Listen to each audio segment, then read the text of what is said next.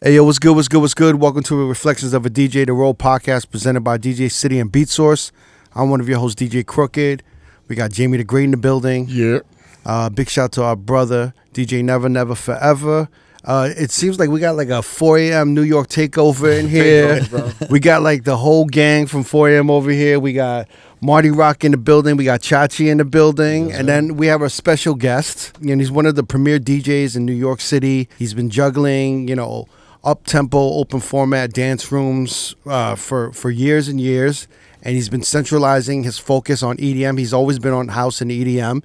And he's really becoming one of the premier house dance EDM DJs in New York, the East Coast. And he's starting to slowly take over the country. I feel it in my bones. And while he's been DJing, he's been dropping a ton of edits, remixes, and original music. I am one of his biggest fans, you know, like I play a lot of his edits, you know, and he's graciously texted me his edits. He's like, yo, he'll send me folders. And I want to talk about his production, you know, his DJing, his history here in New York.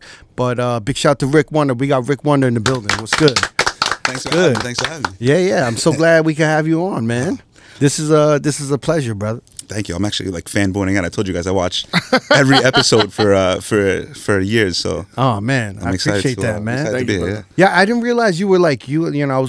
We were doing some research. I didn't realize you were DJing since like maybe the early 2000s because you did some rooms that were like that don't even exist anymore, like Sound Factory and the Roxy. My first DJ gig was actually at Exit. Yeah. Wow. So you've been in this for a minute. Yeah. Almost like what? Over 15 years, definitely, right? Close to 20. 20? 22 years. 22 years. Yeah. That's pretty nuts. Yeah. Yeah, that's pretty crazy. So I remember Sound Factory and the Roxy, they didn't even have faders or anything. It was all like the Rain Rotary. Yeah. Yuri. No, sometimes they had the extension.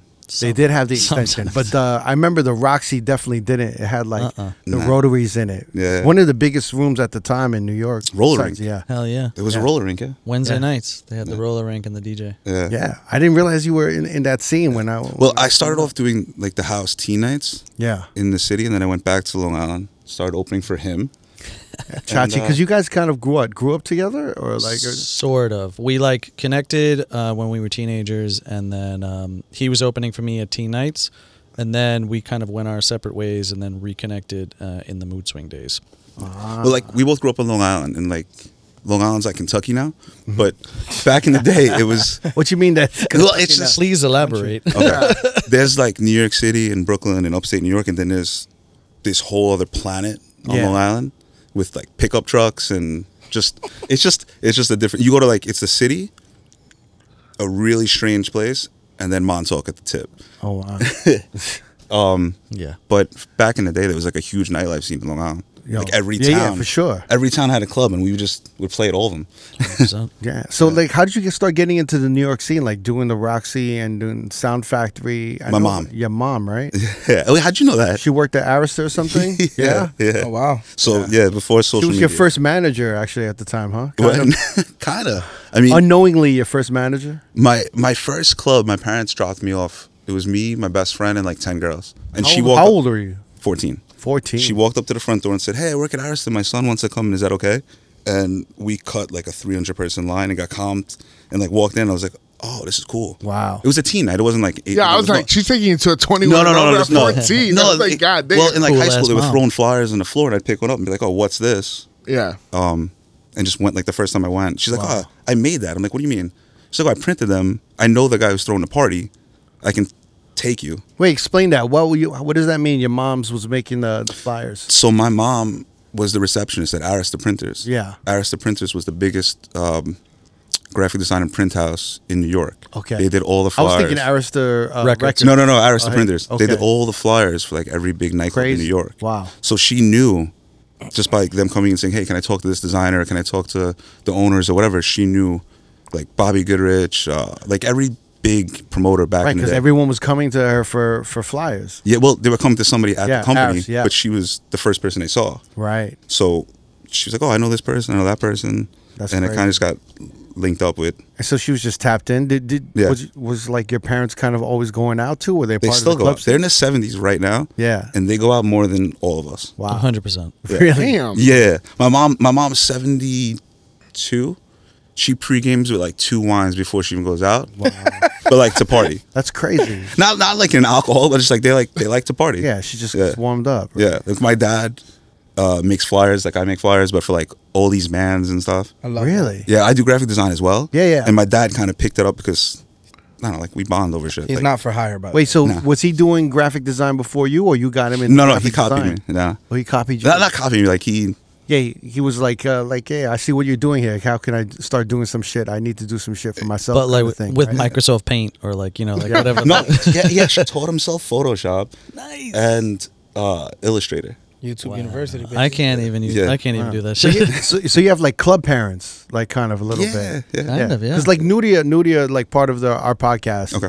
Her parents are like kind of club parents. Yeah, they'll come support you and shit. Where they like kind of meet at the clubs, but they're still going out. You know, like I don't know if they're in their early 50s or something. Well, her dad just turned 50 because he came to the club while I was DJing for his 50th, and I was like, your dad looks 34, dog. He's like, yeah, they're like that generation of like club parents that like still go out. Yeah. Like cool. Right. So like that's hard. You naturally being interested in nightlife, it was just natural for them. It wasn't like something odd or weird. No, they've been cool with it since like the beginning, and then like, how can we help?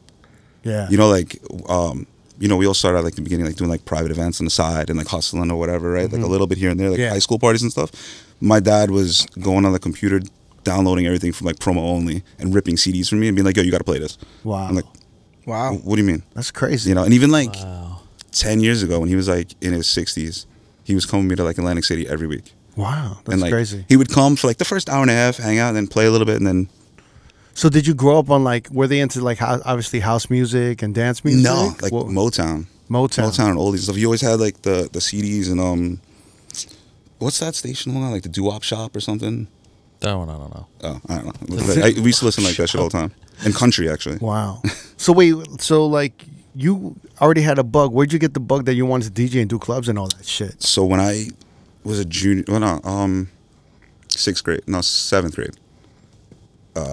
My junior high school and high schools combined, and like one of the first week of classes, a senior that I knew from like my town said something in like homeroom, like buy my DJ equipment. It's like me random. I don't know why. I was like, why? Like, what's DJ equipment or whatever? And a week later, my next door neighbor got the purple Newmark belt driven that we all had, and that black and orange Gemini mixer, and like 4 records. And he's like, yo, I got this stuff. We're gonna try it, and he couldn't, like, to quote Marty, he couldn't like mix a salad. Like he was terrible. Whatever. But I kind of picked it up sort of naturally, where like I can scratch a record and like you could make out a word while the other song was like basic shit. Right. I kind of just always picked it up and got really into it. But you were always into house music, right? Or you always into dance music? I liked kind of a little bit. Like I liked like Biggie and stuff like that, but I kind of gravitated more towards like house music and like the rave scene. Like the first club we were talking about before. Yeah. I had like the big parachute pants with like the strings coming out the sides. Yeah. Like brought my own glow sticks and like stuff a raver. like that. Yeah. Like the shoe things. The like flashlights and the like all light that stuff. sticks. And Yeah, all I that was like shit. heavy into that. Wow. That's crazy. Yeah, like I watched that movie Groove like a million times. Yeah. Like that scene. Wow. Yeah. So that you came up in that scene, and then you slowly, like, because I left New York around 2006. Okay. And then so I always tell Tachi, like, I used to pop in and out of New York, but I didn't catch the late 2000s and the early 2010s of New York as much. I was just stuck in Vegas, like focusing on Vegas. Okay. But during that time when you're coming up, I was just wondering, how are you like tapping into the club scene and to where you are right now? I feel like, you know, have you put all this time into nightlife and DJing and doing all these rooms? Yeah. I've been DJing consistently since I started, kind of. You like never had a regular job? You just kind of No, I had a ton of regular jobs. Yeah. They never stuck. Even school, like never stuck. Like I went to college the last time just to get the ID so I could hang out outside the cafeteria building with my boys and hand out flyers. That was like literally the only reason. I told my parents that too. I'm like straight up, I'm like, I'm just getting this for this, and they're like, all right, cool. He went to don't get arrested. Yeah. So you 100% knew, like, I just want to be a part of nightlife. I just want to be a part of DJing and the clubs. Shout out to Fast for that. Or was it that you just wanted to make music, or what? I just love the culture. The culture. Yeah. Like, what about it? Just everything. Like the acceptance of it, the lose yourself, you can curse on this, right? Yeah. The fuckery of being out at night, I love. Like just watching it, observing it, being a part of it.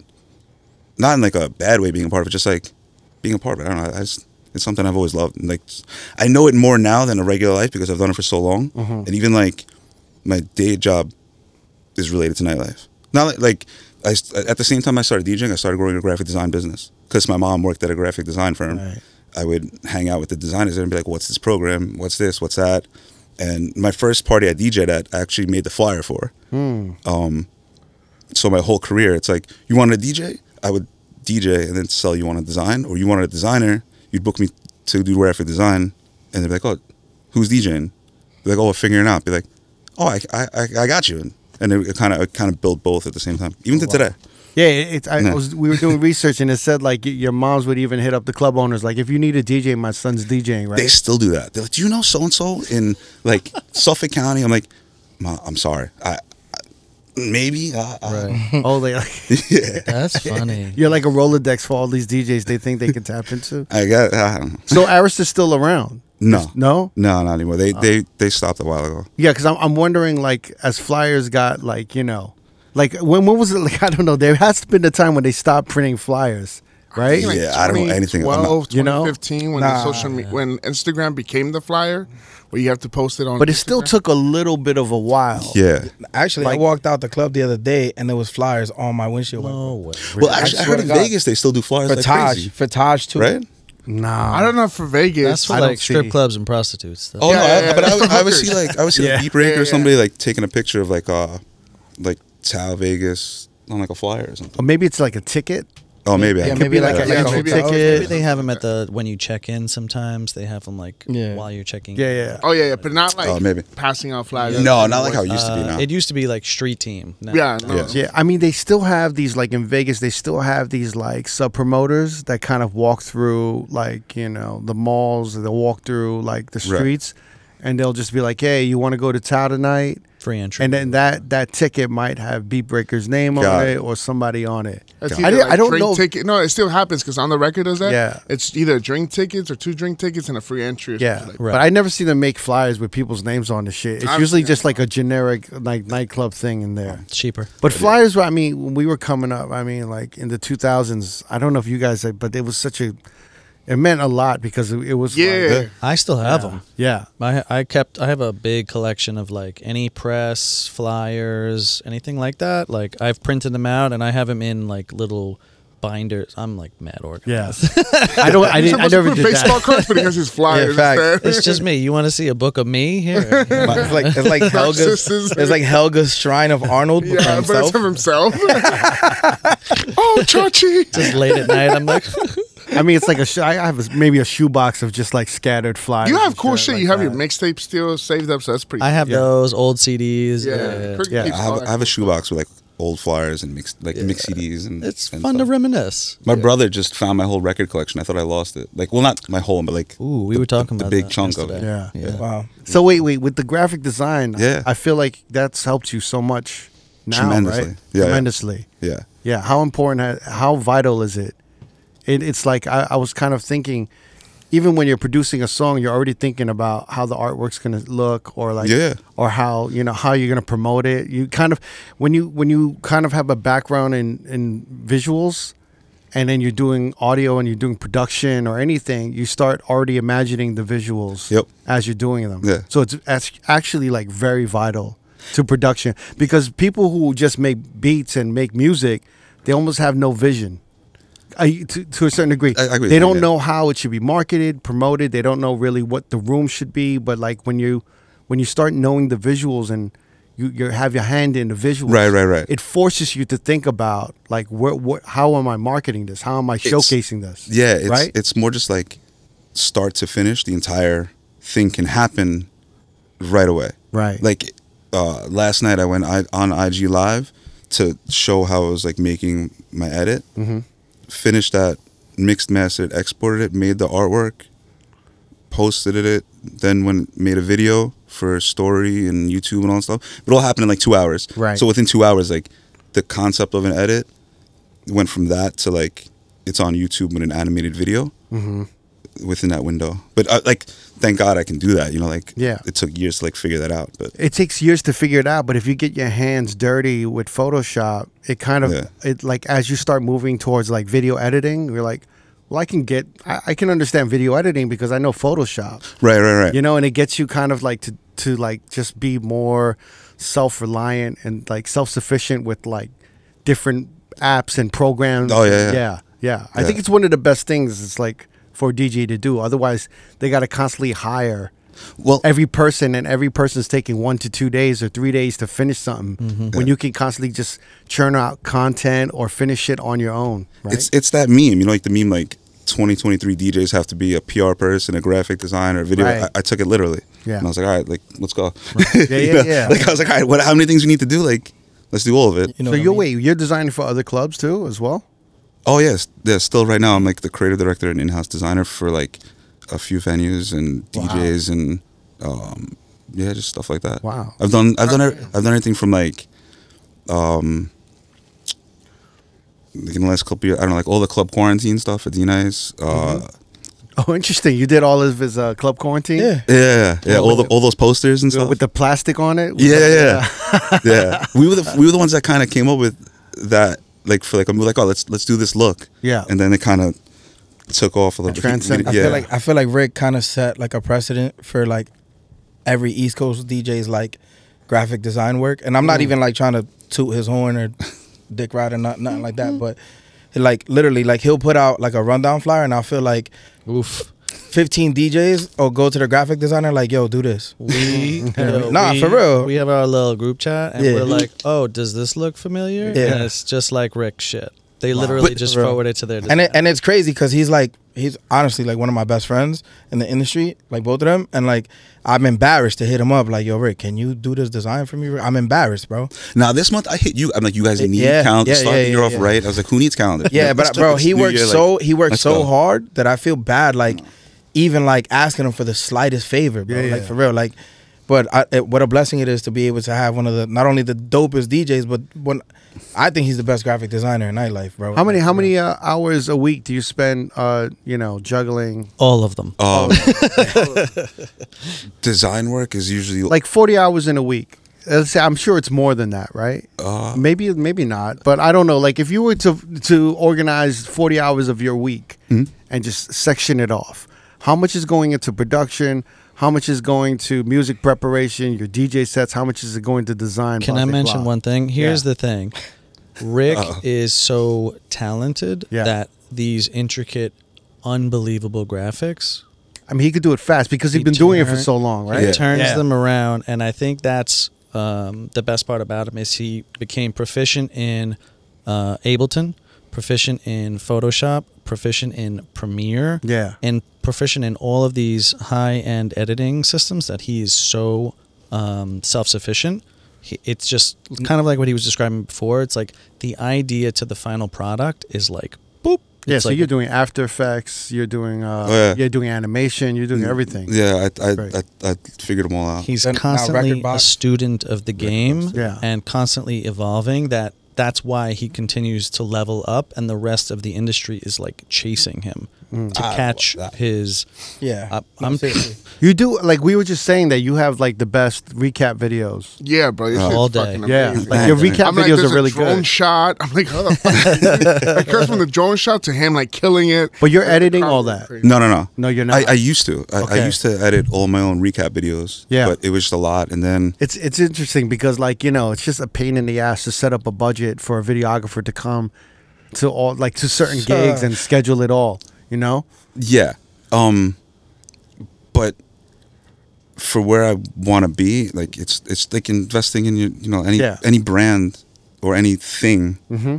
You got to invest to promote yourself. Mm-hmm. It's like Coca-Cola wants to be Coca. Yeah. Like, like whatever it is, you have to have a certain level of like investment in yourself if you want other people to. Are you capturing like 1 gig a week through videography, or At like least, more than yeah. at least? Yeah. All right. But what I do now is like I built kind of like a Rolodex of videographers that know my style in every city that I have a residency at. Nice. From like Instagram stalking, let's just say. So instead of me having to fly a videographer with me everywhere, Yeah. I have like 3 or 4 in each market that I play that know my style, know what I like, know everything.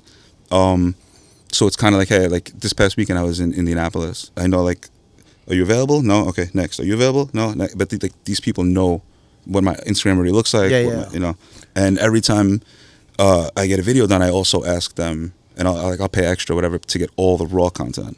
It's like all their raw footage, all their raw pictures and stuff, so that I can re-edit myself to run an ad for the next time I'm going to be there, or you know, capturing this content for whatever I want to repurpose it for later on, whether it's, you know, now TikToks are popular, so I can go back 5 years, take all my raw stuff, recut them, and put them on TikTok, or YouTube Shorts is bubbling now, or wherever the attention is, I can have something to get attention there if I want. But not Monday and Tuesday day, I'll spend like a good 4 or 5 hours on flyers for my clients. Because I still do like all the bounces stuff. The Palace, I do some stuff for Dream, like just whatever projects I have. Right. Monday day, Tuesday day is like my main chunk for like 5 hours, and then after that, hang out with wifey for a little bit, or, you know, go see my family or whatever, and then like 10 o'clock until 4 a.m. on days when I'm not working is when I'll do all my edits or mixes or music or whatever. So you keep the same hours for production as if you were DJing, kind of, right? I don't like to go to sleep on nights when I'm not working before I would normally go to sleep when I'm working. Because I don't want to go. It fucks up your time schedule. Yeah. Interesting. I've never thought of that though. So you try to keep the same night schedule like as your gigs for your production. Just for anything. For anything. Yeah. So like if I have to hang out if I have a family function during the day or whatever, then I'll just know, all right, cool, like I'll tell like my clients or whatever, like, yo, tonight, or like late tonight, that means, you know, like they'll get it like 2 o'clock in the morning. Right. But I'll just work till like, I never heard of that. That's interesting. That's pretty interesting. Yeah. Well, do they want something fast, or they want the best? If they want the best, you'll wait till tonight. If you want something fast, I'll make you something, but it's going to probably be garbage, and you'll get it in 10 minutes. Right. It just depends on your needs, you know? And so, like, you know, when you're doing production, because I feel like the way you've been handling production, and, you know, I think number one, it's hard to for DJ producers to find like a direction, a creative direction, because I feel like, do I follow music trends? Do I follow what I personally want to make? And then, you know, if you're in open format or if you're in EDM, you know, you're kind of like, do I make open format edits? Do I make EDM edits? Do I make like deeper dance edits? Like, I feel like sometimes producers get confused, but what I've noticed is you kind of have 3 directions that you consistently push towards. And you can tell me if I'm wrong, but I've kind of noticed it. But you do make these edits that, some edits are kind of more focused on open format dance DJs, and then another set of edits that are maybe a little more aggressive or deeper house or EDM, and then you have your own personal music or, like, you know, EDM tracks that you want to push yourself. So there's these like kind of three doors that you kind of like walk through or, you know, navigate through. Am I wrong, or is that kinda, similar? Yeah. Well, it all starts with what purpose does this fit? Right. You know, because making an edit or making a track or whatever is cool, but if there's not a need for it, then why am I doing it? So it's got to, like, first it's got to fit like a reason.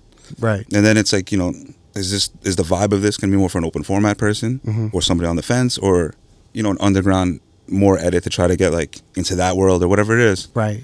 But the first thing is just, is this playable? Does it fit like a void or whatever, you know?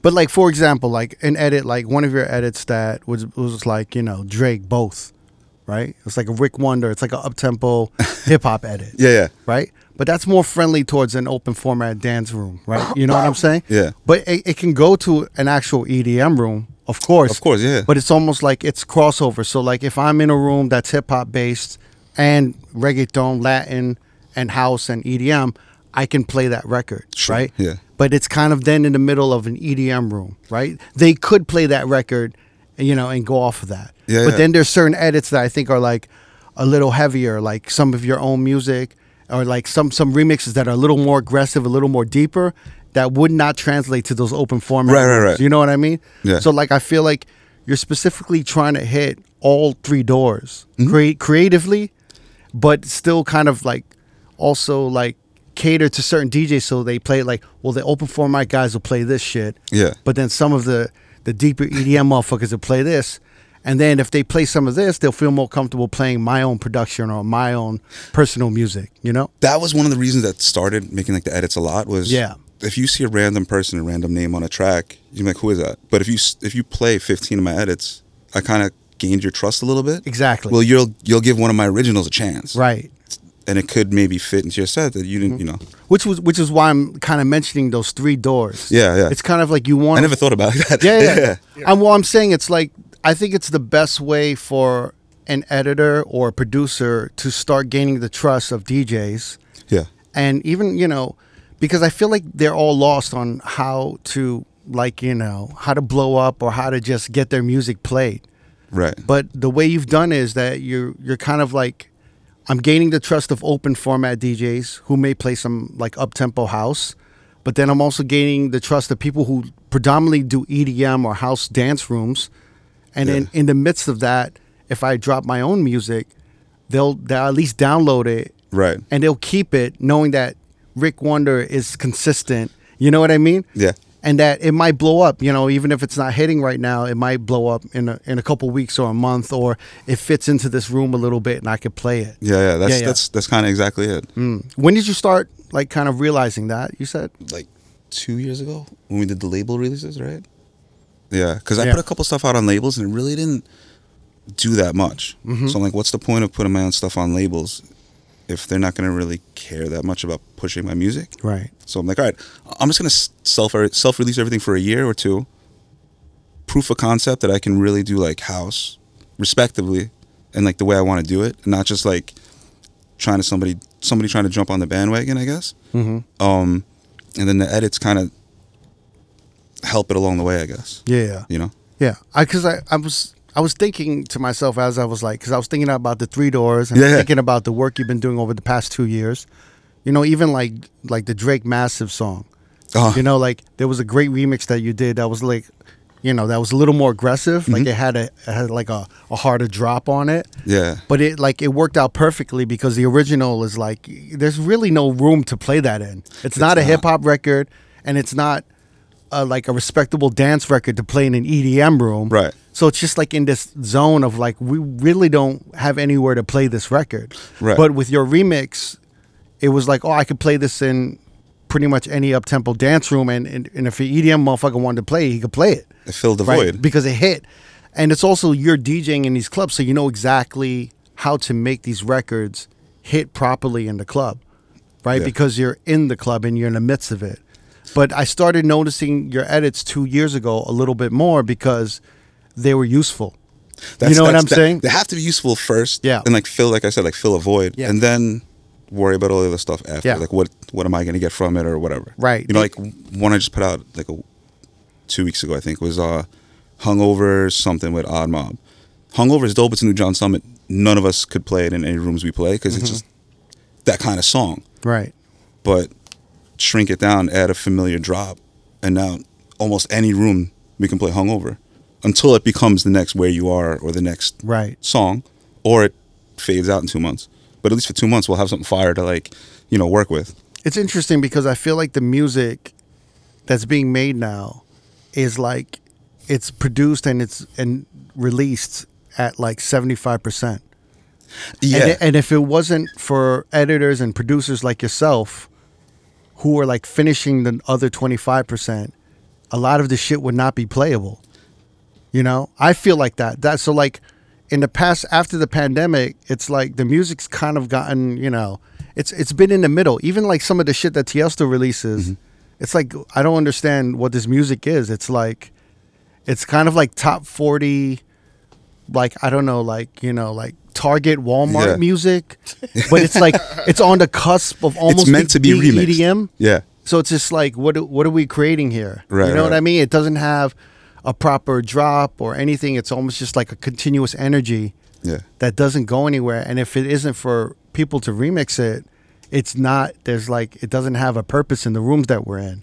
Yeah, I think that's kind of the look at all the technology and stuff at our disposal right now when you DJ, right? Like even a straight up underground house set, they have that RMX to add snares and stuff. So if you make a track 75%, you can add that 25% live on the spot, and that's what. Because if we're all playing the same 50 songs, the only way to differentiate is your little flair on it. So if you have an extra 25% to work with, or like an empty part to like add a snare, or if I can take this vocal and, you know, Frankenstein it with this, Yeah. it's kind of a new way to be creative. Yeah. That's really why I started editing, is because for the longest time in open format rooms, we had like 100 songs you like either had to play or could get away with. Yeah. So the only way to introduce more stuff is to like kind of sandwich it.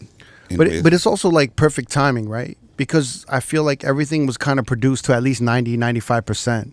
You know, Yeah. so anything you added was like it was could have been too much, or it could have been like, well, I'll just play the original. Right. But now it's like you're filling a void. So now like you're even more needed than ever.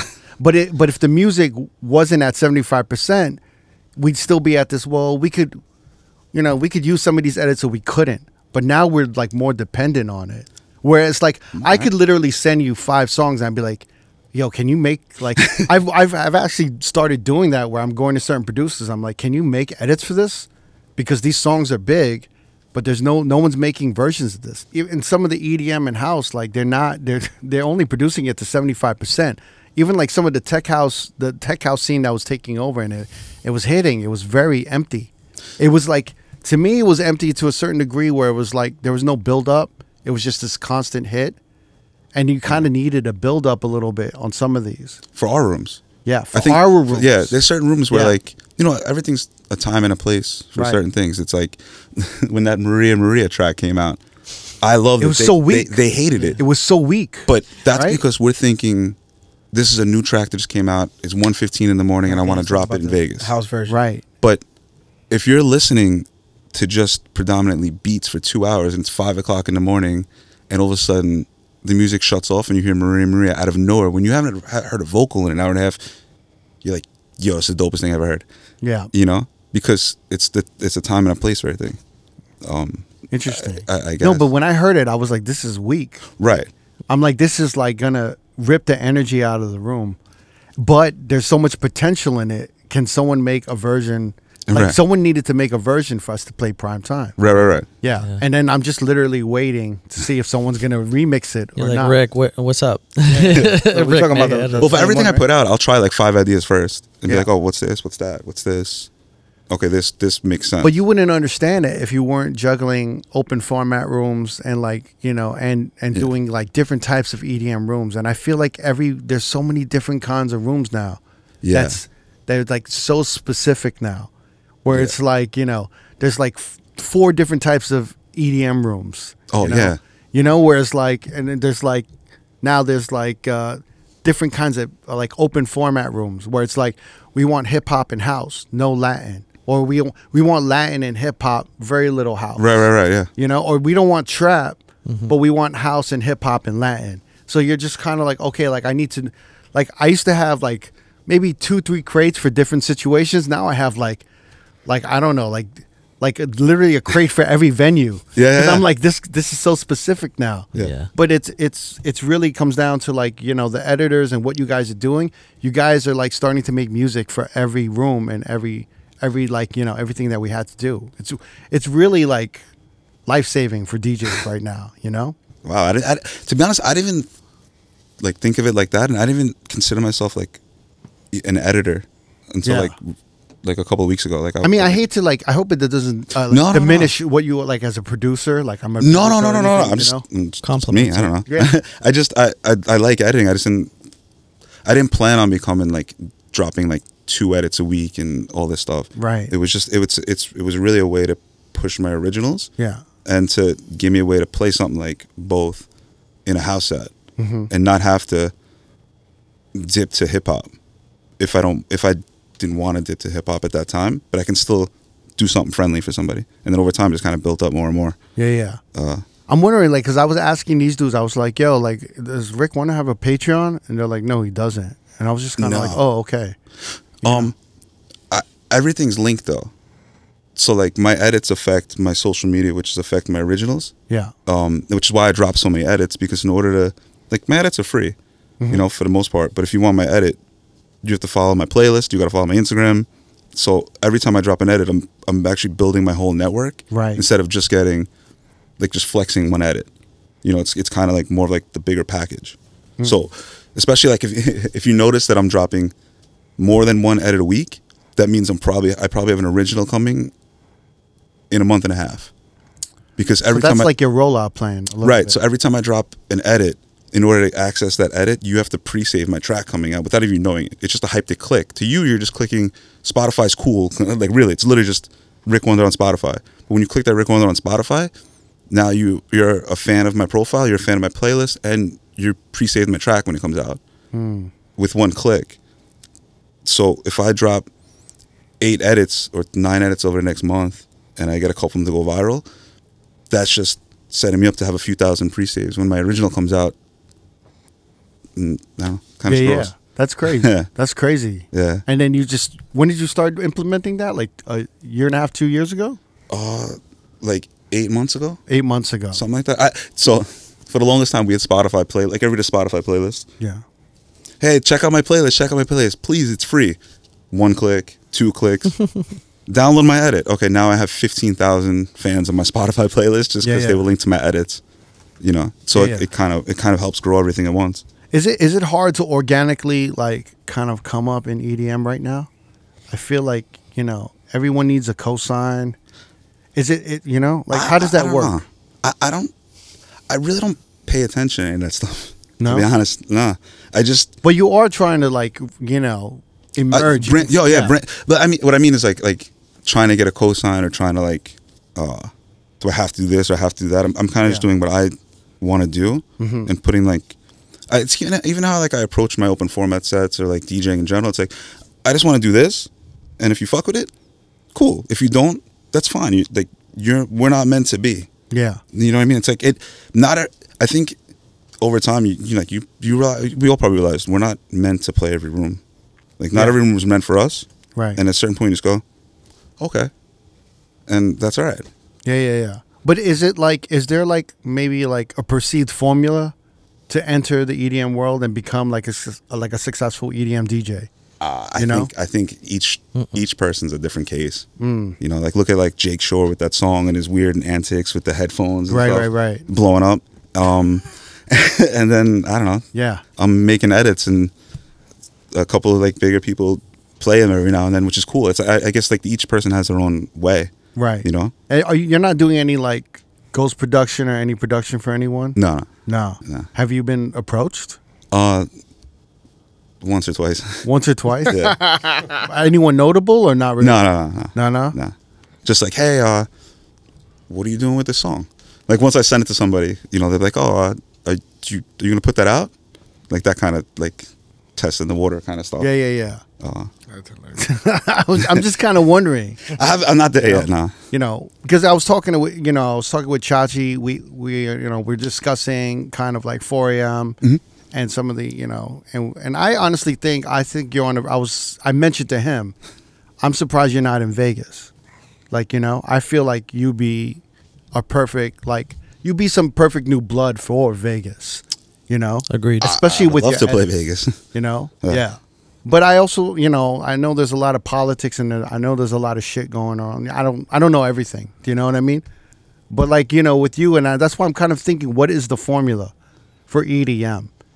And it's, you know, I don't know if there is like a specific formula anymore. there isn't. You know, it's like because there was one kind of there was. No, back there in the was day. one before, Yeah. But like, what was the formula back in the day? What would you say? Like around the 2009, 2008? Like, no, it wasn't even that. It was a little too early.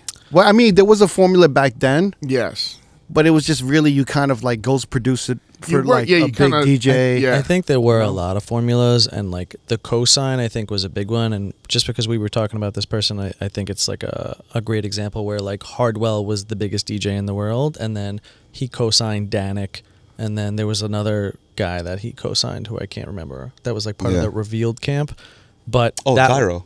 It was Danik and Zyro. Yeah. There it is. That was a lane. Hardwell was huge. This is your guy. So it's like Cascade was huge. This other person was on his label. That cosign forced people through. And then also that worked with other agencies where they were like, cool, if you want to book Cascade, you'll get him, but you also have to book A, B, and C to get to them. Yeah.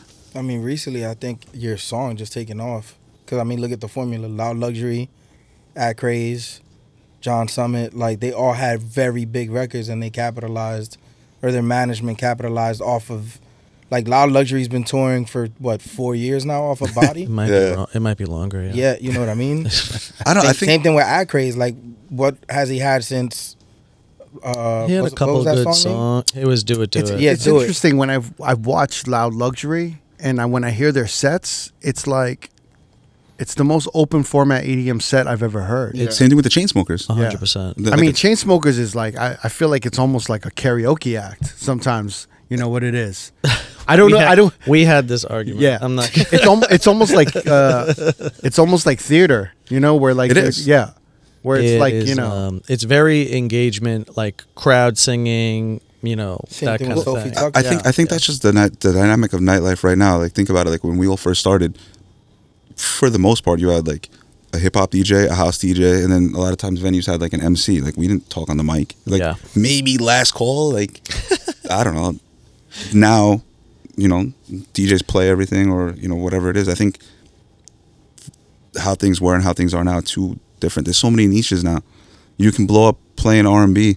Like, I know you always talk about like R&B and ribs and stuff like that. Yeah, like, that's such a niche thing where you can become like a monster in that lane, right? And never have to touch this. You know, like, I could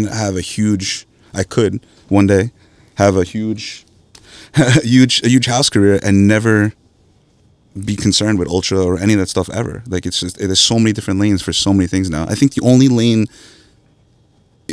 that's dying is open format. Everything other than open format, I think, is thriving. Yeah. Like, touch on that. What do you mean you think open format's dying? Before streaming, if you wanted to hear certain songs, you had to hear it when a specific mix show DJ played it on the radio, or you had to go to the club and wait for somebody to like drop it. But now, you know, if you want to hear Drake, you can push a button and you hear it or whatever. So people want that. Mm-hmm. So I think more successful parties are like when people know what they're walking into or expecting, because you can't please everybody nowadays. It's impossible. If I play 17 Bad Bunny tracks in a row, the second I even play a J Balvin track, somebody's like, yo, where's the Bad Bunny? I don't understand. You know, so just throw a Latin party. You'll be more fun, and go to a Latin party, you'll have a good time. Mm-hmm. Trying to play Ski and John Summit in the same night, yeah, like, we can all do it, but are they gonna like it? Probably not, because that table's gonna be happy when Ski gets played. That table's gonna be happy when John Summit gets played, and that table's gonna be happy when Morgan Wallen gets paid. Yeah. And it's so like sectioned off. Look at the places that are doing amazing R&B and ribs. Okay, I'm gonna go here. If I want to hear R&B, I'm gonna go there and have the best time instead of going to, I don't know, like a Vegas club and hearing R&B for 10 minutes and then have to deal with techno and then, or whatever, and then hearing R&B in 45 minutes later. You know, like, I agree and I disagree with you. I disagree. Yeah. So in the way I disagree with you is that I think what you're witnessing is venues failing to sell the right product. They're not bringing the right people into the room, and they're not curating the room for the night anymore. Right. So they're making it harder for the DJ. Yeah. And what R&B and Ribs is doing is they're not really focusing only on R&B. Actually, so like if you go to an R&B and Ribs, like, they're playing all kinds of music. Like, you could literally play anything. But what you're doing is you're curating the crowd and the people to be accepting of anything. So what you've done is you created a room that respects the DJ and respects the energy, so they trust everything about what's being curated because they know everyone here is going to appreciate and really listen to everything that's going on. And I think what you're talking about is actually venues, they're lazy. Yeah. And they're fucking up these rooms, and they don't know how to curate anymore. So they're like, well, we want to make money with tables, but tables are slow. We need an act. Let's bring the act, and let's see about ticket sales. So then ticket sales is conflicting with what the bottle service wants. And then the DJ's coming up, and they're like, well, we have this act going, but then an athlete's here, Right. You know, and everyone's here to see John Summit, but there's 2 athletes, they want hip hop. Right. So like, and that's what's fucking up. That's the old formula. Yeah, But that's then you the take old a place formula, like, right. Take a place like, have you heard of John Boy? Good Night John Boy? No. They're blowing up all over the country. Uh-huh. Chachi and I play all of them. Yeah. It's only disco. Feel good Right. disco. Everybody, it's packed every night, and everybody has the best time because they know Right. when they go there, they're gonna hear disco. Yeah. It's So, all feel good. So maybe, but once again, it's the venue and it's the people running it, curating the party correctly. right? Yeah. I think those things for each genre Yeah. are way more successful in this climate Right. than we're gonna open the doors and throw an open format party and like just make everybody happy. No, but you see, I disagree because I think open format is better than ever right now. I think it's better than ever. Can you give an example? I give you an example that I'm able to play way more different genres from different decades now than I ever was in the past 10 years. I Yeah. agree with that. You know, so like for a young crowd, for example, I DJed for 7 hours recently in New York. And then I was playing B-52s, like into like all kinds of music, old Rihanna, into ABBA, into John Summit, into like great Dua Lipa, into Doja Cat, into Technotronic. I played everything. I literally played everything. I played. And I was just like, oh my God! I played Afro beats. I'm a piano. Yeah. I played dancehall, soca. I played dembo, and it was like there was no limitation on what I was playing. And I'm like, this is the best. 100%. This is the best time right now for open format because everyone, like, there's a generation that never experienced mashup, or they never experienced real open format DJing in the 2000s. That's a good room. Yeah, but I think that's what I'm saying is that open format itself is actually in the best place it's ever been. It's the venues that don't know how to package it and sell it and get the right crowd in there. I think, you know what I mean? Yeah. No, that's why I said I agree with you, because the sentiment that you're saying is like these, like, you know, everyone's fighting to get the music that they want in the rooms, but that's the venue failing. Yeah, I'm selling saying the majority product. of it. Yeah. There's but like, I think open format is not the problem. I think it's it's literally the club operators that are fucking it up, like horribly. Yeah, because I went to not long ago and performing. Okay. And it was open format. Like he was playing playing Bad Bunny and like he was playing everything. Whoa. So that's what I'm Vegas? saying. Yeah. And then that's what I'm like, that's the one dude I'm like, he's playing open format. Right. Like he's not playing just his hits. Was that an open format like EDM set or just like? Because you had the Latin crowd over here, you have the white crowd, the black crowd, you have everybody. But my question though is, at that room that you played and when played, was everybody happy the entire time, or was that person happy when that happened and that person happy when that happened? I mean, because I'm saying like the specialty rooms, when you drop a song, everybody likes that song you like at the same time. When you're in even a well curated open format room, you play, you know, a certain style, 3 tables might love it and 1 table is like, and then the next genre, or like 2 seconds later, these tables will love it and these tables like, you can't keep the entire room happy at the same time for a consistent time. I mean, that's pretty hard keeping like a couple hundred people all happy at once. No, but that's what I'm saying. Like now in this day and age, the niche or like genre catered rooms, I think work better. Yeah, of course. Yeah, I mean, that's what I'm saying. I think the only place where it's hard to, but that doesn't mean open format is dying. No. I think no. I think I agree with what he's saying is that but it's being said wrong. Yeah. Not to correct you, but I started the interview and said I'm Polish, man, so I might not get it. I said that right off the bat. No. We're literally on the same page. Yeah. I'm just dissecting and overanalyzing everything to a T. But another problem that's happening is that there's so many DJs. And so many DJs are getting rotated through so many venues. No one's creating an identity for any venue. There's no sense. Whereas if I had a club and I had a Friday and Saturday residents that were setting the tone weekly of how the Fridays were and how the Saturdays were and how my Latin nights were or my hip hop nights were, and it was consistent, people would know what to expect and there would be a rhythm and an energy. And you can have guest DJs that follow that energy around the residents, right? 100%. Because they're building it. Yeah. But if I'm switching DJs every Friday, Saturday, if someone's different, this guy... So drastically. There's no identity. The crowd gets confused, and the venue fucked up. Right. This So venues, ultimately, yeah. there's venues we know where like 4 Fridays in a month. The first Friday is 50 Cent. The second Friday is Martinez Brothers. Yeah. The third Friday is Vice. Yeah. And the fourth Friday is Marco Carolla. Right. Huh? Yeah. Like, how are you gonna make anybody happy with that? And like, if you come on a Friday, the first Friday, like, oh, this venue was sick. 50 Cent murdered it. I'm back in town at the end of the month. Let's go. And you hear more. What? Yeah. But you know how you make it work is Edits. you have really good edits, but you have really good residents that understand the room, Yeah. that understand like, oh, okay, we're doing EDM, but we know hip hop tables are going to come in, and I know how this EDM DJ plays, so I'm going to hit them with hip hop early, and like keep them happy and juggle it so that by the time the EDM hits, they'll get through that, and then when I close the night, I can bring it back to hip hop or whatever. Yeah. But you don't have these like guest DJs that understand the room every time. They don't get the room, and these there's just so many DJs. They think, oh well, let's just keep changing the DJs because then it's like spreading the marketing and it's keeping it interesting by changing these DJs. But they're also doing a disservice to the room because no one understands the room, and then the crowd. Look, if the DJs don't understand the room, the crowd doesn't understand the room. Right.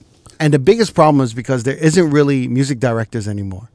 There's only bookers. In open format rooms? No, it's just No, anywhere. Play- Yeah, there's anywhere. There's hardly, like, unless you have a club owner or operator that has a vision, music directors kind of kept it consistent. Yeah. And they coordinated that vision with the owner. But now all you have is bookers. And bookers are just kind of working with marketing. So now they're just following numbers. yeah. You feel me? Yeah. So no one's creative directing the clubs anymore to a certain degree. At some point, like what you were talking about, consistency in the marketing became a bad thing. So it's like if you're putting on the same resident every week, I think they must think that the club is being like lazy or what have you. But actually, from a musical standpoint, they're creating consistency. Right. Which for some reason clubs are very anti. So even now, the support DJs are all consistently different as well. So not only is the headliner different, the support DJs are different. So there is no common There's denominator. And- nothing. All those support DJs want their 15 minutes And or they're 15 also seconds young or whatever. or promo DJs, and they're inexperienced. So like it's there's no consistency. Dropping no hands. Also and such a Don't. I'm kidding. There's also Don't a open that. disconnect between the booker and the actual venue. Like some of these bookers don't even set foot in the venue. 100%. Yeah, like that's- they, Yo, so like they a don't lot know of the time, vibe. a lot of the time, the bookers aren't like at the venue at all. Right, it's just some You guy know- in an office. I've had like DJs be like, "Yo, the booker said I didn't do quite well, but I didn't see them in the room." Right. Like, where's Because they weren't there. They're They're working off of feedback from like a GM or Yeah. feedback from a waitress or what have you. Sometimes you got to go to the bartender and be like, "Yo, what works in here?" And they're like, "Oh, hip hop or whatever." But it's not. Well, It's, I it's mean- not only that. You know Yeah. what it comes down to is that you could have one guy that came in from New York that knows nobody at the club, and then a couple of waitresses had a slow night, and they just gonna say, "Yo, that DJ was he was all right." 100%. Then you have a guy who's a local come through. They know everybody, and they could be one of the shittiest DJs in the world, but the feedback is like, "Oh, we love crushed. him." Yeah. You know, Talk about this all the we time. love him. He killed it. There's a sense talk of about this all the discomfort. time. There's I a like- sense of discomfort Yeah. from management when they don't know somebody. Like off the rip, you already got the odds against you. Right. Off the Yeah. rip. Because they don't know you. So they don't know. So you could be the best technical DJ in the world. If it's a dead night and you didn't ring, like like there was no tables, the tables didn't stay, the bar didn't ring, then you sucked. You're out. Which isn't fair. Which is like, like we had a conversation about this. We have it all the time, but likability is so important now. Yeah, we were Yeah. talking about it before we started. Right. Right? Like it's just as important as what songs you play. Yeah, it's You know, maybe like- more important than even holding down the room. Just being likable and recognizable, and everyone's like, "That's, with That's the so way and so. it's really like a flaw in the formula, though. But someone has to see it, Yeah. and no one's catching it. I think for some reason, like. Like the likability thing, you mean? Well, no, I'm saying there's The a flaw disconnect. in operations of the club. Like, they're blaming all the wrong things. Maybe some people are protecting their jobs and all of this shit, you know what I mean? Which is fine, I get it, but I mean, we're having this conversation for a reason. Right. Yeah. Because we're seeing things because we've been in the business longer than Yeah. 15, 20 years. And we know what worked and what does work and what doesn't. Yeah. you know, I think we're at a place where, you know, nightlife's been around for a very long time, and models that used to crush aren't just they're obsolete in certain markets or certain areas and things that need to be switched up. I've always said this, like, I can't believe that nightlife hasn't exactly evolved. It's still loud music, blinking lights, and booze. Like, it's the same thing. It's the same, It has, same, but but it different. isn't. Same, but different. I do agree with what you were saying before, that a lot of venues now treat their venue as an event space instead of a nightclub. That is true. Ooh, definitely. And like what I mean is like, great venue, and it's an even better venue when they have Tiesto, because people are gonna come for Tiesto. But like I agree with you, like there used to be clubs where there's like you would just go on a Friday, you didn't even know who was DJing, but you knew the vibe that was gonna be there. Right. Like an SL or an Oak on a Sunday. right. Or these things. You didn't know if it was Ben, if it was Ross One or whatever. I think that goes back to the booker, bro. Like, you know, like I think it's everything. a lot of these bookers just do not. You can't sell something that you never experienced. You know what I mean? Like I can't sell you a Lambo because I've never been in one. I think to say You know it's what I mean? just the bookers or just this or just that, it's just a different climate than it was. Right. Can I say one thing? I think what is missing is a curator, Right. which A is vibe curator. 100%. Well, it's manager. what we were saying with like a music director. There was someone who had a vision that aligned with the owner, and they executed it through DJs and marketing. Right. And they kept it consistent. And when they saw a change in the market, they slowly changed it by introducing things elegantly. You know what I mean? Tastefully. Tastefully. Well, look at like right now, the owner is the marketing director, but he said, I don't want to compete with the staple open format venues in New York City. I want people to come here when they want something, a different environment. He's like, that's what I want to be known for. I don't want it to be this. I want to just trust, and it's been pretty successful so far. Like following a different musical and crowd format. And we had meetings with the owner, meetings with the person that books the DJs, going over the music that they really expected because they wanted to curate a vibe no matter who was DJing. So there is sort of like this, no matter what night of the week you go there, you kind of understand that what you're getting. Yeah, he wants people to come that just so happens to have Rick Wonder or Chachi or whoever, and you'll hear Billy Joel into Diana Ross, into Drake, into whatever. You know, he's like, I want the musical format to be, when somebody left and they go, what'd they play? Everything. It was an iPod shuffle, but it was fun as hell, and I sung my ass off the whole time. Yeah. And that's like his thing. Yeah. Which it's a well curated room, I guess, and people go to that room expecting that versus something else, so they don't hold up as many signs for, you know, instead of like, let me get Bad Bunny, let me get this. It might be like, can you play the YMCA or like something? But Katy Perry or whatever. Just something, yeah. I think the moral of the story is curation. Yeah. But he also books good DJs, so whereas DJs will stick to their plan, and they'll be like, all right, I hit them with all this open format stuff. I'm kind of losing them. Let me hit them with something new that they know. You know what I mean? That's why I've been noticing that a lot more DJs have taken over the bookings in certain venues, where they're the only people who understand the curation of how to curate a room with the right DJs. And, you know, and hopefully they're doing their job and, like, you know, putting the right people in there. You know what I'm saying? But I've been noticing that more and more and more DJs are handling the bookings and taking over all of that. More so. And there's no question why. They know the music, These DJ curated parties like R&B and Ribs, Everyday People, you know, Tiki Disco. I was just right? Yeah. All of these parties curated by DJs are blowing up for a reason. Or music enthusiasts. Like, music enthusiasts, but it's like no one's listening to the DJs. So the venues themselves are trying to take control, but they're looking at analytics, social media analytics. Like marketing and promotion people aren't even marketing promotional people anymore that we would have considered marketing promotions. They're literally like data analysts. Yeah. Do you know what I'm saying? They're like just looking at data analytics, and they're just like feeding like, oh, we're not selling, you know, tickets, or no tickets are getting sold, and they're just looking at followers and, you know, like engagement now. And then micromanaging the DJs. I mean, we could have a whole conversation about the micromanagement of the DJs in New York, because that was like a whole era where it Really, Oh, whatever was it around? There was an era in nightlife where stood in the middle of the dance floor and goes, Rick, you suck. No one's dancing to what you're playing. Stop doing this. Play this right now. That to that level of like micromanagement, right? I got it mostly from to the point where I was like, I stopped working for all of their venues. I was like, I know what I'm doing. I love you guys. They had this monopoly of like, you either fuck with us or you don't. Right. So they basically were strong-arming DJs into DJing for this very low rate, and you either work with us or you don't. And they were like, you have to play this, you have to play this. You can only play hip-hop for 5 hours. I was like, oh, we talked about it. We used to have to go on like Rap Caviar and literally not even listen to the songs, just like download the top 50 on Rap Caviar. Yeah.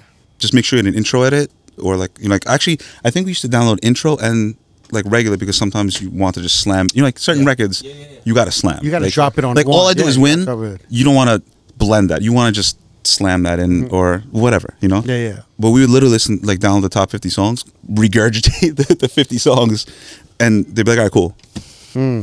it was a lot. But I think From their perspective, though, let's try to see all angles, right? What do you think they were going through on their side from their perspective? I was going to touch on this because I think it's always from the top down, and I think like that micromanagement stemmed from sales or who they were trying to. They could have been trying to curate an evening that was really specifically based around hip hop, and that was cool. But then they should have like booked exclusively hip hop DJs where they were like, we were a little bit more open format, more party DJs, more energy, and they were like trying to push a square into a circle hole. But the positive side, I'm glad we went through all that because I think that made me approach DJing differently now, and like when trying to develop like my style. Like How so? I look at it differently, and I know like a lot of the interviews and stuff, like people talk about like what you're supposed to play at venues or what will work in a venue, and like to an extent you always have to do that. But I try to just like we talk. It's like that, like a beacon. You know, it's like. If you understand it, you get it. And if you don't, that's okay. I'm not meant for you. And that's cool. Right. I'm not going to play, I don't name a terrible song that's out right now. You know, like pick a song that's out right now. You know, like I'm not going to play that song because I have to play that song because that's in the top 10. Tomorrow night you'll hear that, or the next minute you'll hear that. I want you to hear me, and if you like me, you'll end up like loving my set. Right. And if you hate it, that's okay. It's okay to not like my style. Right. Tomorrow night you'll like the person. And that's all good. If I bend my style extremely, not like, you know, everything has to bend within reason. You know, and there's limit. You can't walk into a hip hop room and play, you know, a hard style set, and you can't walk into a techno room and play Tupac. But like within reason, I think if you stick to like your style in a sense, you'll gain more fans that genuinely like really want to be down with you. But I just meant like within reason, I try to stick to like my style regardless of what I think I'm supposed to do or should do or whatever. Right. But I accept the loss that comes with that with certain people or fans or venues. I also, at a lot of rooms, certain rooms, I walked in and I've had a music director or an owner or somebody come up to me and said, so tonight, I'm like, stop. Time out. Stop. You booked me because for a specific reason. Right. Let me do that. And if it's fucking up, pull me aside and let's have a talk. Right. But give me like 30 minutes. Like, how do you know I'm not going to exceed your expectations before I even get started? Yeah. So, time out. And if you don't like it, never book me again. That's okay. It happens. One of my least favorite rooms that I wanted to play for so long. Right. I got booked because of my style in New York. I played their version in LA. I forgot the story. And the owner is the one that was like, yo, I want him here. I want you to do exactly what you do there, here. And I got abused. I shouldn't be there. But it's funny. There's two things you mentioned that really that I want to touch on. Pause. But like one of them is like, I remember there was a point in Vegas when I would walk in a room, and you know I usually come early, you know, and I'm like looking and I'm checking everything out, and right before I get on, like right when I'm switching over, I'm gonna play the first song, I have 3 hosts telling me about a table shout out, a presentation, and then I have to do like my intro and everything. And I used to tell them like, look, let me play for 5 minutes, and then come talk to me. But you know, like, let me focus on this intro, the presentation, you know, and like dropping the first couple songs, feeling out the room. Let me and switching over, you know, like you guys are telling me while I'm switching over, yo, so we got this guy at this table, shout him out, it's his birthday, there's an anniversary over here, there's a ball, and I'm just like, yo, I'm not gonna remember this. If anything, I've been here for 30 minutes. You guys could have texted me a transcript of what's going on that I could refer to. Right. I'm like, you think I'm going to refer to all those things the second I get on? It's going to sound horrible. Yeah. You know? And then they kind of like were like, oh, okay, like, yeah, it makes sense. But it's like, well, Crooked's a problem. He's not a team player. You know what I mean? Difficult to work with. He's difficult to work with when I'm actually giving them like a systematic approach on how to handle this correctly. That's fine. Yeah. But you guys should have enough staff, or you should have enough people to be that motherfucker. You know what I mean? Yeah. Something that we discussed for years and years and years, and we had to like kind of come to make peace with, was that we're not meant for every room. We're not going to make everybody happy. Right. And we, for forever, we were like, we have to, you know, we have to work here. We have to make everybody happy. Everyone has to like us. They don't. But that era you're talking about, that hustle era, is usually on the come up. It's usually at the come up era. Yeah. And then I kind of wanted to talk about this. Like in your 20s and 30s, you're kind of willing to eat shit for the opportunities. And you kind of like, you really navigate yourself.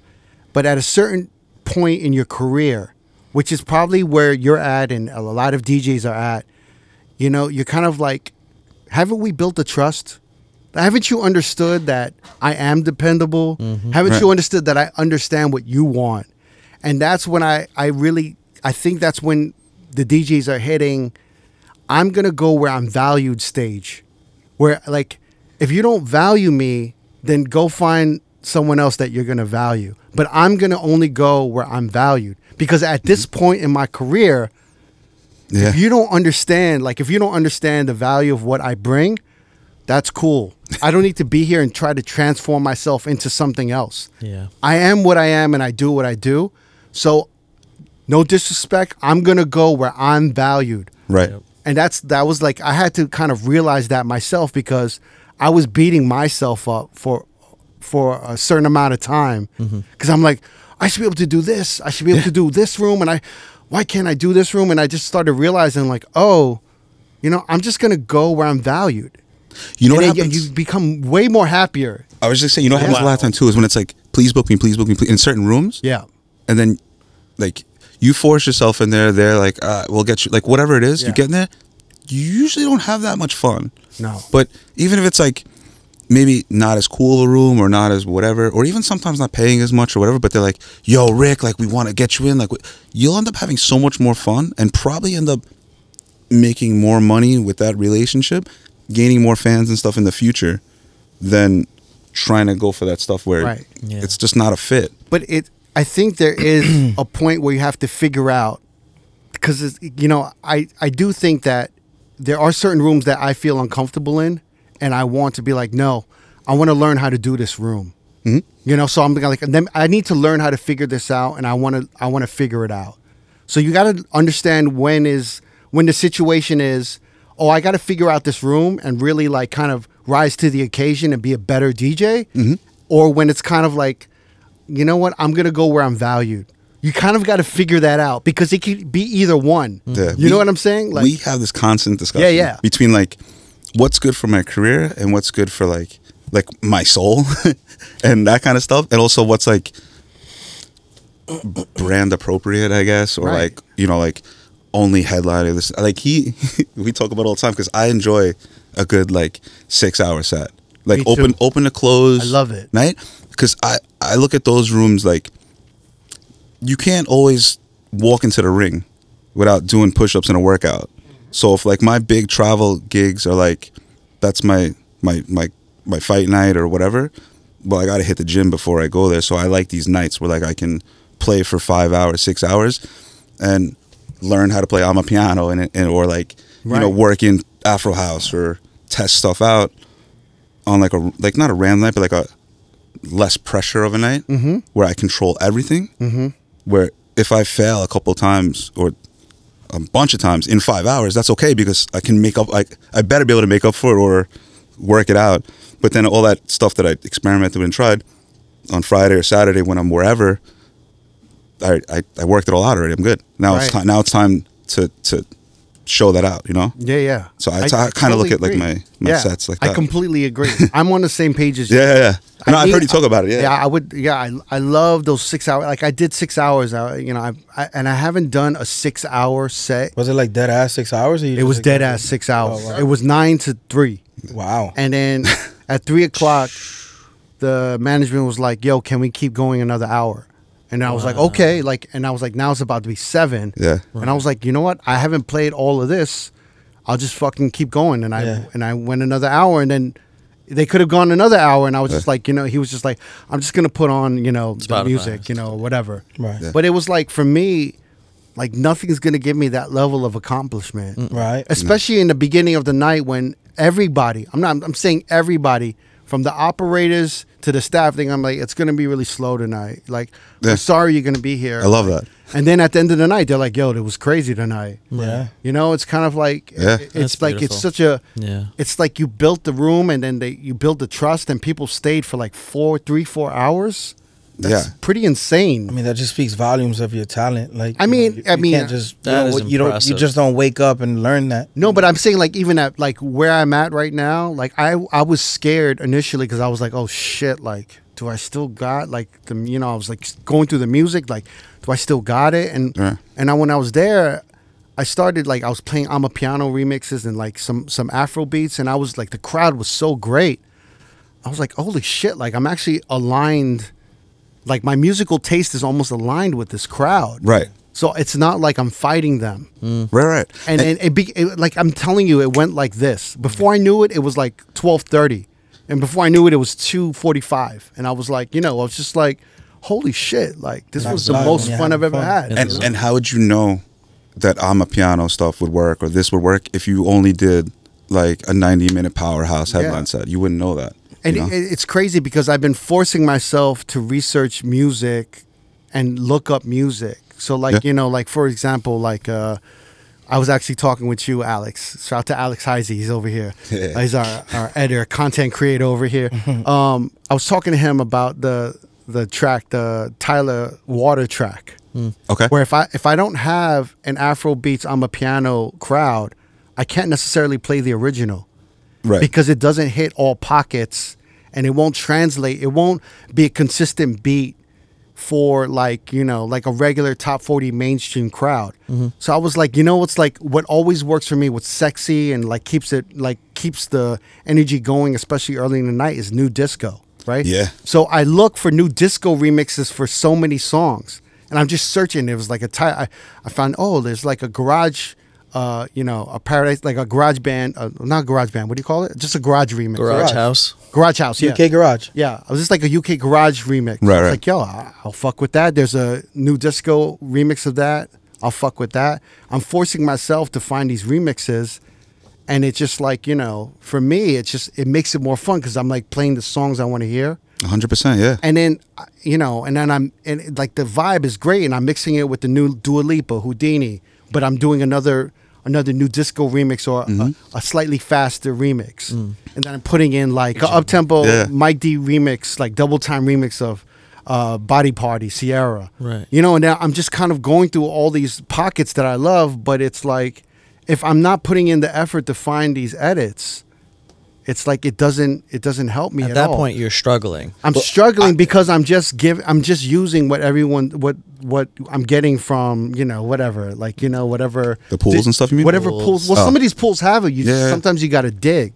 Yeah. But I've been going on like, you know, Bandcamp more and finding these things. Yeah. Bandcamp's crazy. They've got everything, edits and stuff. I think SoundCloud came back around. Yeah. SoundCloud's the biggest right now. Gems. I think. Yeah. But it's like you have to make the effort. So when I do this, and I'm like, and I'm not even collecting look, I don't really have the gigs for me to be playing these songs.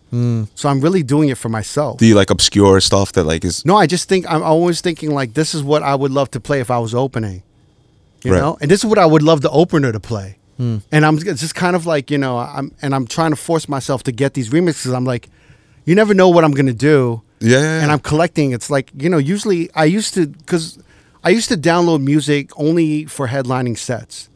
Okay. And I feel like that really kind of, that's the worst way to approach music and DJing. Is Yeah. if we're only looking at it from a perspective of a headlining, big room, fist pumping, energy, cryo, you know what I'm saying? Yeah. And then you really become out of touch with every other room. And you're not building like a library of other a piano music or like all these deeper R&B songs. Yeah. You know, like I mean, I guess that depends what market you're in, because like us here in New York, like we don't really have many openers. Right. So you're essentially opening for yourself. You know what I mean? Because your job is to keep them there till 4 a.m. You know For what I sure. mean? So like, I feel like me speaking like from personal experience, I'll hear a song on the radio and I'm like, that song doesn't really hit, but it'll be great to add to my opening Right, set. right. Because I don't want the, you know, because again, the staff reviews your performance, so I don't want to be on autopilot and play the same opening set every single time I'm doing open to close. yeah. So, So what I wait right. before you get in. Yeah. So what I've noticed, I used to download music like that in like 2013, 14. But then 5-6 years later, that song became more big because the younger generation that grew up on that song that wasn't a big hit in the big rooms, 5, 6, 8 years later, they've grown up and they're going out, and I have to go back and re-download all those songs. But it's in your pocket Well, already. I think Yeah, that's what's you happening know, right now. You know, yeah. That's what's happening a lot In your with back a lot of pocket. songs right now. That like the kids, you know, when songs from 10 years ago that were hot weren't old enough to go out. Yeah. So now that they are, they're like, oh, like my older brother was playing that song or whatever. Right. It just, you know, kind of cycles back. Nostalgia is like really here. Yeah. Like Yeah. this is that era. Going back to the different genres of music and looking at like headline versus opening versus that. Yeah. I think like I know when I look for music, I just approach it as what's good music. Because a good song, if a song's good but it's not right for this, well then I can try to hopefully make it right for that. But it's a good song, so it should have a place somewhere, you know, or something. And just because a song isn't a cryo headline song now, or you know, whatever, doesn't mean it's not going to be a good song Later. Like, look at that one of the hot. If it's not the hottest song right now, it's gonna be is like Murder on the Dance Floor. Yeah. And that was an opening song at SL Huge. during the indie disco Right. stuff. Opening for you, Right. and now 12. Huge. that's like my 4th song into my like big room sets, like a remix, you know, but like something like that. Yeah. You know, It's if I never downloaded it, I don't even know that. whenever. Really? Murder. Oh, really? There's some new movie that every girl's Go going nuts for. watch Saltburn. I haven't watched it yet, but I haven't watched it either. But I fell into that trap where Yeah. I used to download everything and anything, and I was ready for those 6-hour sets. And then I started pretty much predominantly only doing headlining sets. Yeah. And it changed my relationship with music. It did. Even right? the way that I listened to music. I was like, I can't play this at work. Beep. And I would go to the next song Right. or whatever. So like I stopped listening to like album cuts and like B-sides. because it was like a waste of time. 100%. My time is limited. Plus, I was like, you know, kind of doing what he's doing, like content and this and that. And I Right. only had a limited amount of time. So I only listened to headlining shit. another thing now too is now that I've taken producing a lot more serious in the last 2 years, anything can end up being a sample or a clip or a little ad here or whatever. So like, Right. I try to download everything. Yeah. I regret doing that, though. I regret changing. I regret it. I think it was there was a certain era where it was just we were traveling so much, and you know I think I was juggling like 2 businesses, and I was so busy Yeah. that I was even like, there's no point in this song.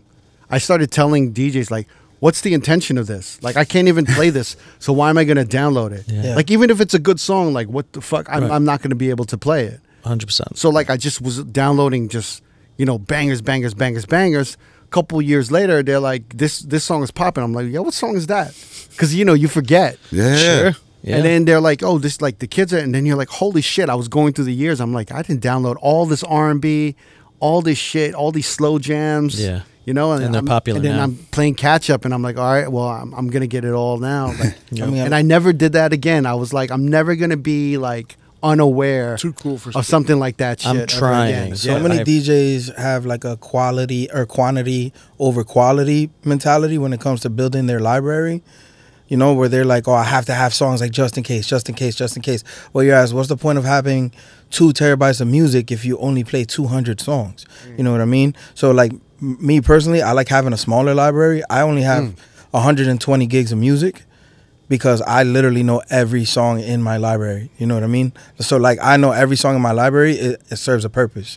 You know? So, like, in those marathon sets, I'll go back, like, even sometimes when I'm opening for Rick Wonder, like, he'll come in and he'll be like, yo, I don't know any of this stuff. And, like, the club is eating it up, right? Yeah. There's been so many times where, like, because I just know how aggressive of a headliner he is, you know? So my job, like, even Chachi, like, he's come see me open for big names in Atlantic City. He's like, I don't know any of this shit. But, again, the club is eating it up because, again, I know, like, okay, I downloaded this song.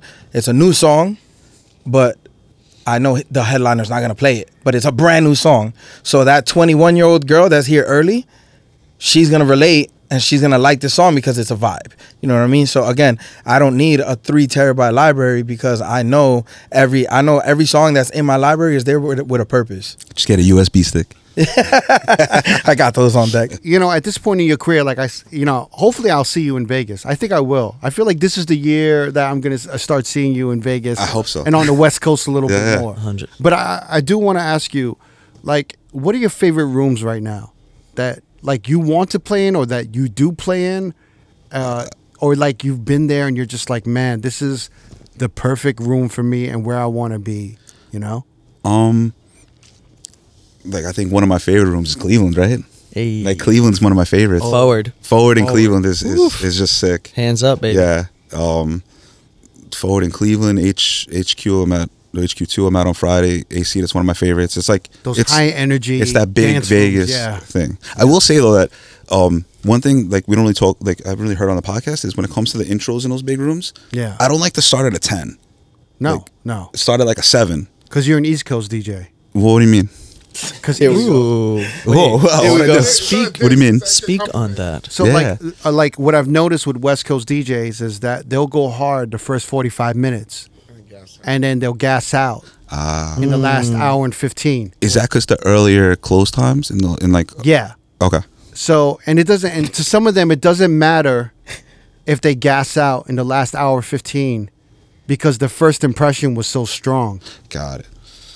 So that first impression, it hits harder. You know what I'm saying? But being from the East Coast, we want to end strong. The lasting impression always makes more sense in the to East me. Coast, we want to end strong. Yeah. Right? And so like usually we'll say like we already know these are like, 8.5 bangers. Not Right. 10 bangers, but they're 8.5.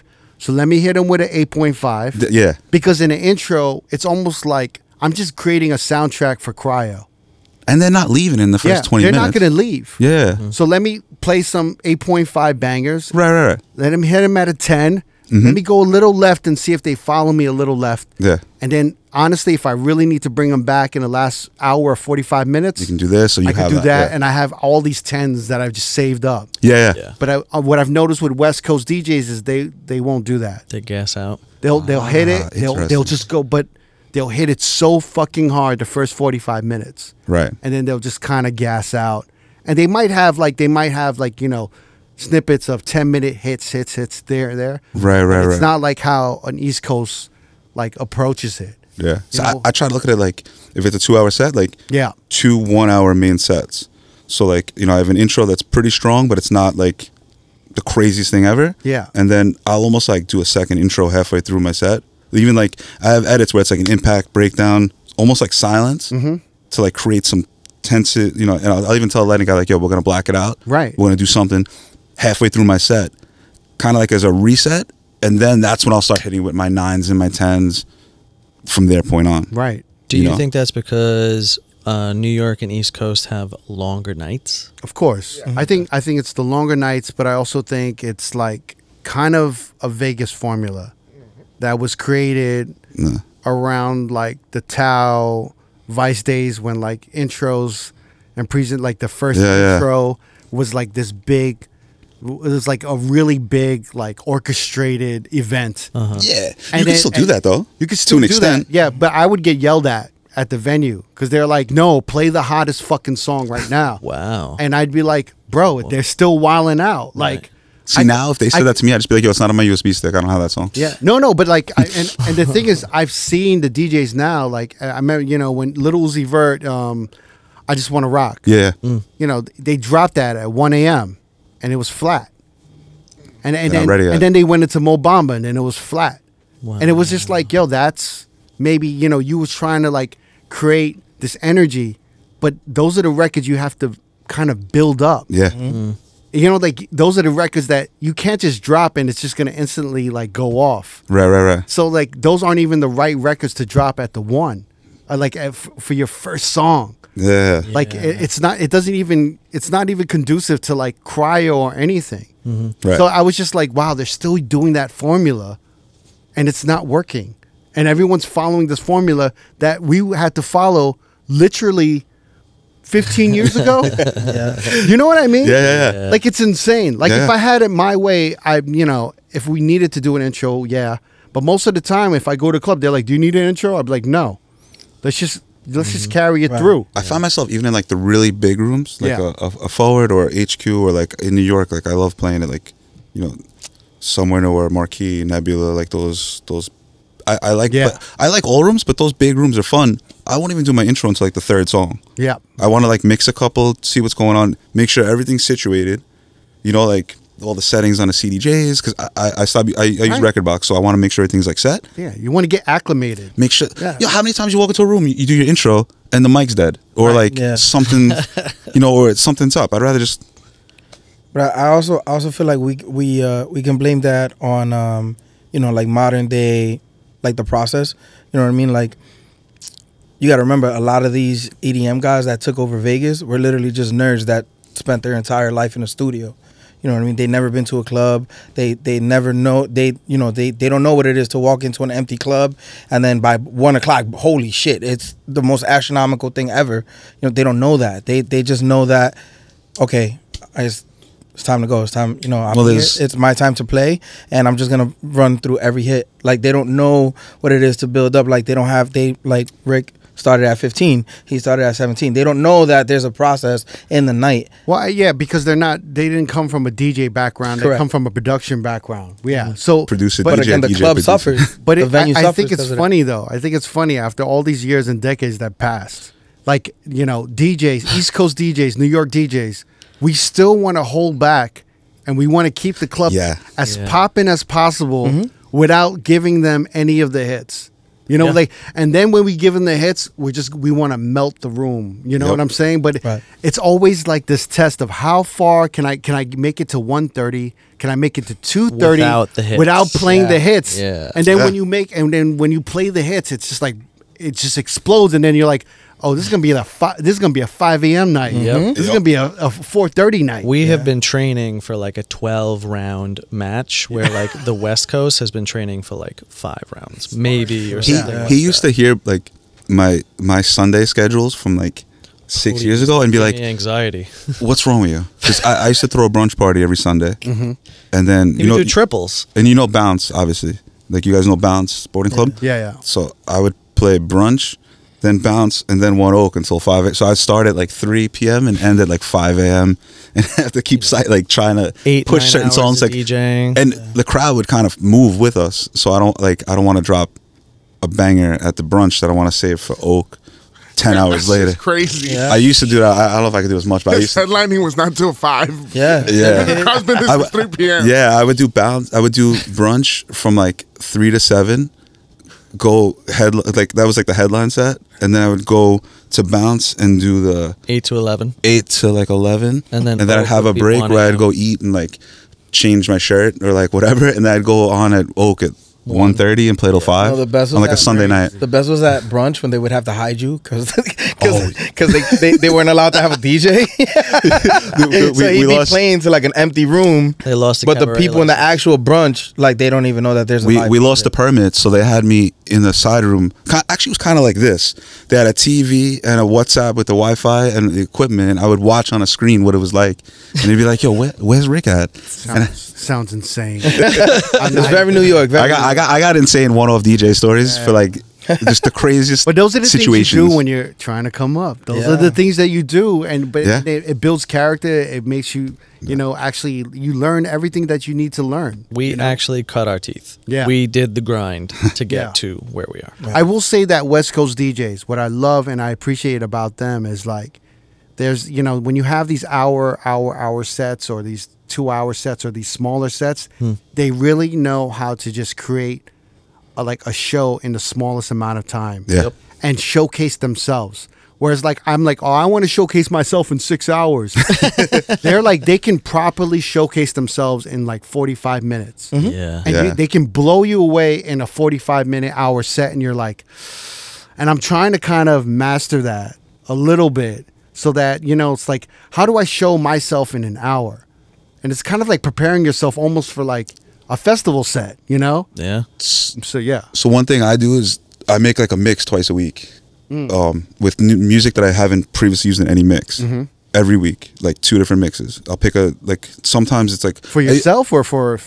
I release a lot of them, but then a lot of times it's just for myself. Wow. Like a 45-minute, 50 an hour, whatever long set. Yeah. As kind of like to kind of work things out in slow motion, so that I can apply that to my headline sets. Right. Later on. Because it's almost like you're forcing yourself to learn the music and to know how to navigate it properly. You can see pockets. Like if I take, all these songs and put them together and I'm like, oh shit, like that could have like a cool acapella right there. Or like this song is dragging or whatever. I usually make the mixes and then play them back before I go to sleep. So I'll listen to them and kind of and get like the rhythm of them and stuff. And then I know what I can apply to headline sets later on. And like change things around. Wow. I should have mentioned earlier, I also, before all my headline sets, I try to download 5 to 15 songs. Like literally I'll go after like the networking dinner, like when you go out and like whatever, I usually like try to schedule like 45 minutes after that, right before my show, to download like 15 edits that I've never heard before. Like heard the preview, but I've never like heard them at the club and never played them. So that there's moments throughout my set, even if I only use like 2 or 3 of them, it's something that we experience together for the first time. Interesting. So like it's not like, oh, it's the like same a surprise. Yeah, it's a surprise to me, and we can like experience that together and create some new energy that I've never had before, you never had before. Even if it's like really, I have like a weekly residency where I play open and close. Yeah, and I'll download like right before I call my Uber or like whatever. Enough time, like I'll download like 20 new songs or whatever, just so that even the staff, like you mentioned, and people that regulars and stuff, don't hear the exact same stuff from last time, and load onto my USB in like a testing folder or whatever. Interesting. That would be semi nerve-wracking for me, but it's anxiety to the max. But No, but like very thoughtful of you. You got to be like obviously like we're all comfortable to like if something's not working, like read the room and get out of it or whatever it is. But it's like it's fun. It's like. I don't know, it keeps it fresh for me and them. Yeah, it's interesting. Yeah. No, I think that's really fascinating because it's like I'm creating a potential problem for myself, or I'm creating an amazing moment for myself. Well, that's the only way to make things amazing, right? Right. It's like you can coast your whole life with in any field and be good, but in order to be great, you got to like. In order to create a moment where something can be great, you're also risking that same moment being a complete fail. Yep. You almost make yourself comfortable with being uncomfortable. I guess so. Yeah. I don't know. He's like, I'm gonna juggle these knives. But wait, and there's a fire. but if you juggle the knives, think about how much people are gonna be like, holy shit. Yeah, but then you're like blindfolded. You're like, oh shit. Well, you can juggle 2 tennis balls for him. Like, oh, that guy, he's a good juggler. He juggles 2 tennis balls. He's been doing it for 15 years. It's cool. Yeah. Or you can be like, yo, I'm gonna juggle 4 knives, and either you're gonna lose one hand, or you're gonna be the best fucking juggler that those people have ever seen. But that's a great practice to do in a room that you're consistently in. And right? you're comfortable. You would say you wouldn't do that in like a completely new room. I do it in every room. Every room. Every room. Yeah. There's always at least 2 or 3 edits. I went on social media this past, what was that, Envy? Saturday. I made an edit right before the car picked me to go to the club. Didn't even like listen to the full edit until like my AirPods like off the Dropbox link, whatever. Yeah. And played it like my 3rd song in. Wow. What's up, bro? Don't step on your balls. What? Balls. That big balls doing that, bro. Read any entrepreneurial book, and it's always being comfortable with being uncomfortable. Right. Yeah, I don't know. Sure. Mm-hmm. Yeah, I mean, I'd like to listen to the song first, though. Yeah. Do that. Yeah. There's times I give Crooked a ride. He's like, I gotta listen to the song real quick before you drop me off. I'm like, okay, cool. Yeah, I mean, I'd want to listen to the song first, at least once. Well, no, it's not like I don't like blind download any random thing. It's like I'll check a pool like HMC or whatever and be like, oh, I never played this edit. I don't know what this is. Seems to be popular. Skim it real quick. Oh. All right, let's see what potential here. Let's see what happens. Yeah, I like that. Even if it's just a breakdown, and I'll like quick mix a drop into something else. Just something. I mean, I've done that before. Yeah. I thought you were just like being like, oh, no, I'm not replaying my whole set. No, but I thought you were just kind of like, oh, like these are kind of popping right now. I'll just download them, and then we'll listen to them for the first time together. Yeah. No, like I'll listen. No. What I mean is, I want to implement stuff that I've never played in a previous set. Yeah. You know? Oh, okay, yeah. Like that's last minute. great. That's a great like I'm pretty surprised too. Right. You know, with them at the within same time. reason. I mean, that having a moment together with you and the crowd is pretty incredible. Honestly, yeah. It's been really cool for like different stuff. It's very thoughtful. It really is. I mean, I feel like the perfect example of that is that Anglo and Luke edit with Inner Bloom and the Fray. Oh yeah. Like he broke that record. Like, and I literally played that at Lava on Friday, and it went viral on Twitter. It has like 5 million views. Yeah, great. Yeah, because I heard him play it, and like I was like, "Yo, what is it? I need that." I heard him play it, and he was like, "Oh, here you go." He gave it to me, and then like I played in rooms like when like I have like really mixed rooms, and I'm just like, "All right, let me show love to the white people." I'll play that. I'll play that, and it never misses ever. But then you got the hater ass DJ in the corner. It's like, it's off key. Like, who cares? Who cares? Who cares about DJs? Who cares? But yeah, that's a perfect example of one of those edits that he broke. But yeah, hopefully West Coast and Vegas and stuff a little bit more this year. Hell yeah. And we're really trying to work on like some more like festival stuff and bigger support stuff. I'm looking forward to like more new music, more new remixes, and you know, especially as summer's coming, I'm gonna be depending on Rick Wonder for some of those high energy, you know, day pool jams. And I've been working on a lot of Afro house stuff for the pools and stuff like that'd be great. Like remakes of vocals like the Afro house like is like becoming the new like kind of sexy but dark, aggressive, like Burning Man soundtrack that everyone wants to hear a little bit, right? Yeah. 4 a.m. I appreciate the crew being here, you know, like taking over the R.O.A.D podcast. Thank you for having us. Thank you for having us. Marty Rock, Chachi, Rick Wonder. Best of luck. I'm looking forward to seeing you on the West Coast, my brother. I hope it's soon. All right, you guys. Thank you. Big shout to Rick Wonder. Thank you, man. Hey. If you want to watch more episodes from R.O.A.D Podcast, click either links on the left or the right. Don't forget to subscribe to our YouTube page and get updated on new uploads throughout the week. Peace.